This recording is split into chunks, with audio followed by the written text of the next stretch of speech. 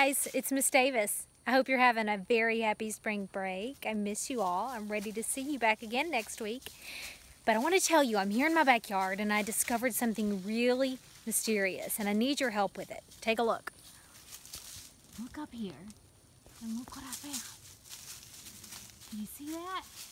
There's another one right here. And then there's another one way over here in this tree. And I see caterpillars inside of them. Lots and lots of caterpillars. I wanted to see if I could get your help in figuring out what kind of caterpillars these are. Well, if they are caterpillars. And what kind they are. And what they're going to turn into. And if you could, let me know. And I'd love to bring them into the classroom and show them to you and see if we can keep an eye on them over the next few weeks. So get back with me on blooms and let me know what you think. Have a great week.